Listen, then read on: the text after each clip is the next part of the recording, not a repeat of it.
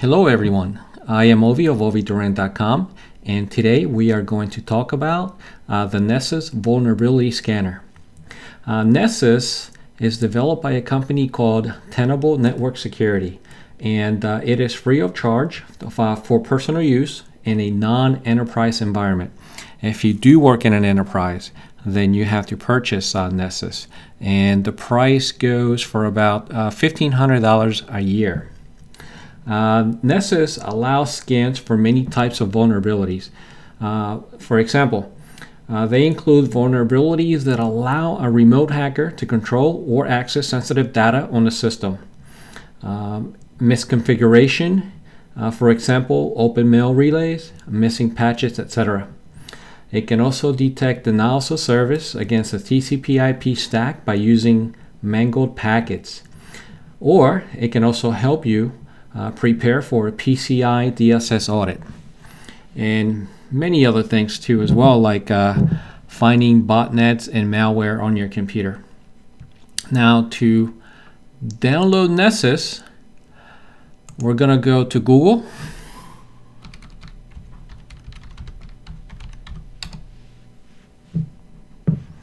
You're gonna type Nessus Home.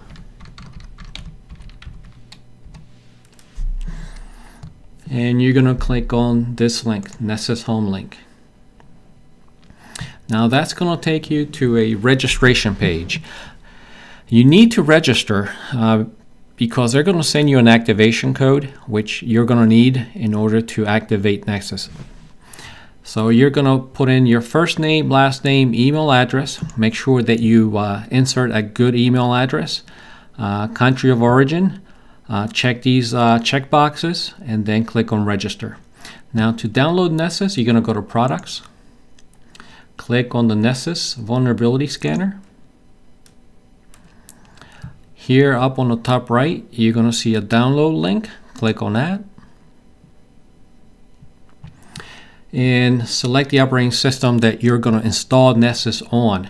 In my case, I'm going to install it on a Windows 7 machine, so I'm going to choose Windows and choose the version that applies to you. In this case, as I said, I have a Windows 7 machine. I'm going to download the 32-bit version. If I had the 64-bit version, then I would choose this one.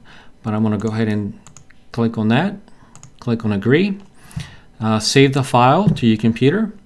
I've already done that part, so I'm going to skip this and double click on your downloaded file and install it. Once Nessus is installed, you're going to see this window, welcome to Nessus, and you're going to have to connect via SSL by clicking on this link right here. After you click on that, you're going to see the following window, the welcome to Nessus 5 window. Go ahead and read this the instructions here and then click on get started. Immediately after that, you're going to see another window, and that's the initial account setup. Here you're going to choose a login name and a password. It could be anything, but make sure you remember it or write it down, because that's what you're going to use to log into Nessus from that point on. Click on next. Then you're going to get to this window. This is a plugin feed registration. Now you need to go to your email and you're going to copy the registration code that was forwarded to you, and you're going to paste it here. Then you're going to click next.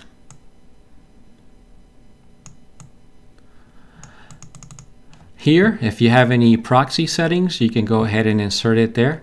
In my case, I didn't have any, so I went ahead and skipped this step. Click next. Then you're going to see this window, the registering Nessus window. Then click next. After that, you're going to see this window, and what this is doing, it's going to fetch all the plugins for Nessus, and this can take about 15 to 20 minutes. Once all the plugins are installed, you're going to see this window, Nessus is initializing.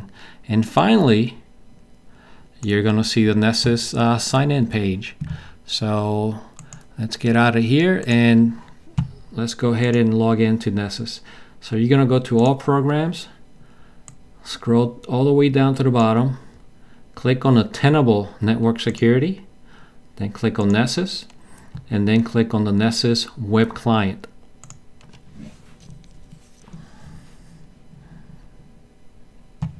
Click on Continue. And here it is. This is a Nessus login page. So go ahead and log in.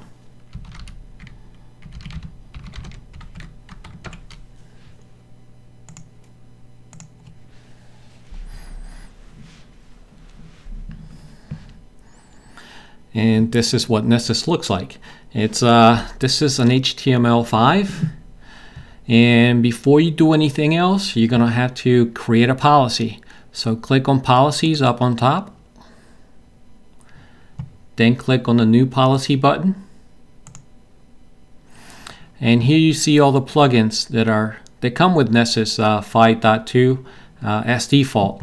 Here you have the Host Discovery, Basic Network Scan, Credential Patch Audit, Web Applications Test, Windows Malware Scan, Mobile Device Scan, PCI Audits, and Advanced Policies. For this tutorial or review, we're just going to do the Basic Network Scan. Now we're going to name this policy. You can name it anything you want. Visibility, we have two options, private and shared. I'm going to leave it as default, private. You can add a description if you want. Click on Next.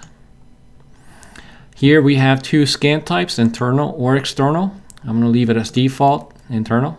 Click Next. And here we have the authentication method. By default, because this is a Windows machine, it already selects Windows for me. However, if you had a Linux or Mac, then you would have to select SSH. But we're going to leave it at Windows. Go ahead and insert your credentials. If you have a domain, you can insert that now. In my case, I don't. So go ahead and check these two boxes, Remote Registry Service and the admin shares. Click on Save. And that's it. That's my policy right there. Now, in order to do the scan, you have to click on Scans and create a scan. So here's the new scan button. Go ahead and click on that.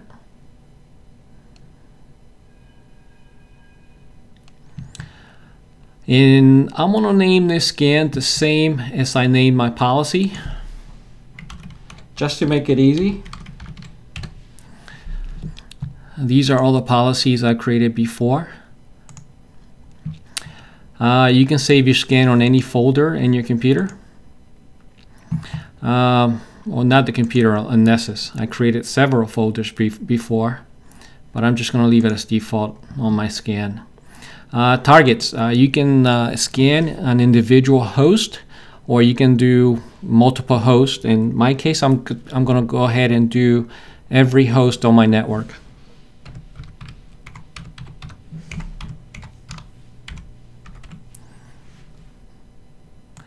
And now I'm just going to click on Launch.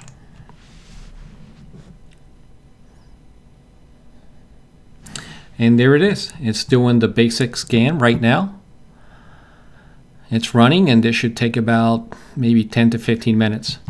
But as you can see, I've already done 4 scans today. And if you click on one of them, let's choose this one for example. I'm going to show you what a scan report looks like. And this is it. This is my scan report for my network. As you can see, it has a nice pie chart.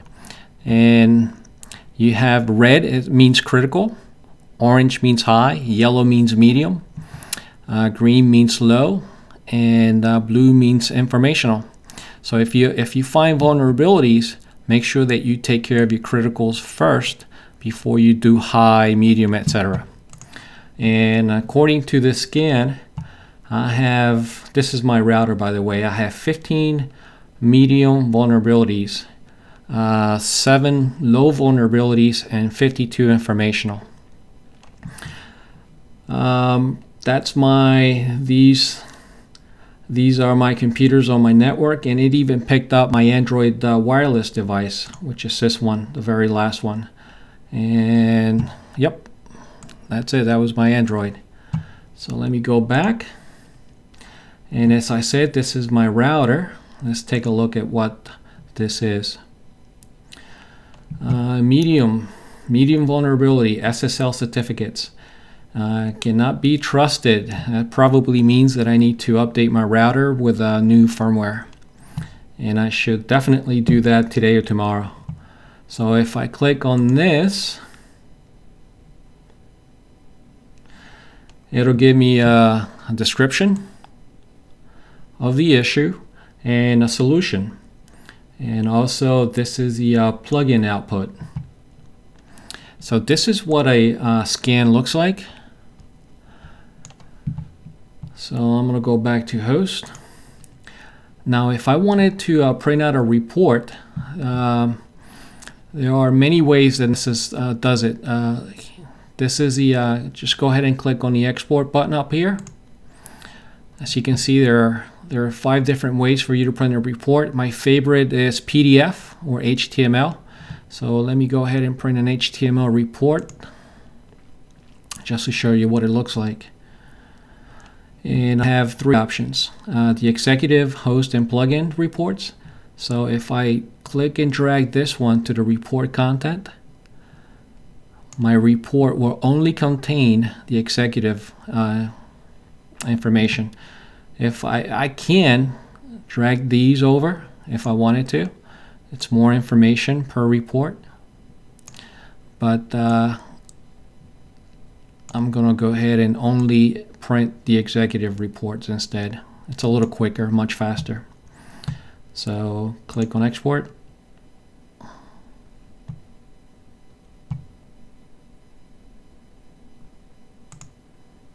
That was my firewall, by the way. And this is what the executive report looks like. Host summary.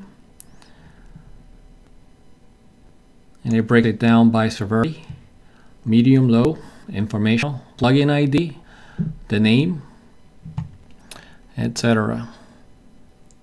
That's host number 1, host number 2, all the way through 5.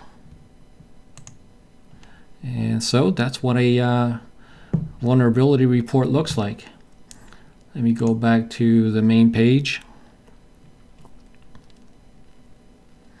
If you wanted to add a new folder, just click here, type in the new folder name, and once you click on save, it'll show up here on the left menu. So that's pretty much it. This was a short review of the Nessus vulnerability scanner. I hope you liked this video. Thanks for watching. Again, I am Ovi of OviDuran.com. Thanks again.